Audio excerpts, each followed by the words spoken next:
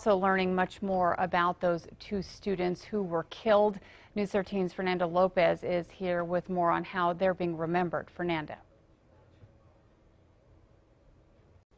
Kim, there has been an outpouring of support for the loved ones of Aztec High School students Casey Jordan Marquez and Paco Fernandez. Police identified them as the two students who died in the shooting. Now, Casey was a senior at AHS. She was also a cheerleader at the high school, and many say was a leader on the squad. Now, a friend described her as popular and outgoing, the kind of person that remembered everyone's birthday.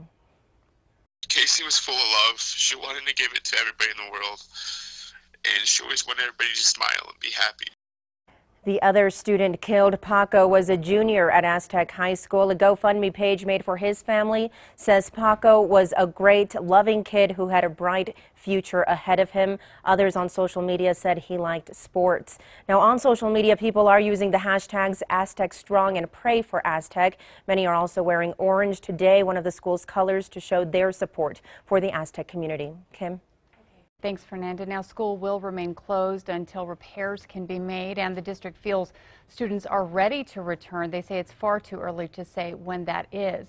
Now, the governor also spoke today after speaking to the victims' families. We're learning a lot more about them. We'll continue to work to uncover new details throughout the day, both here on air and online.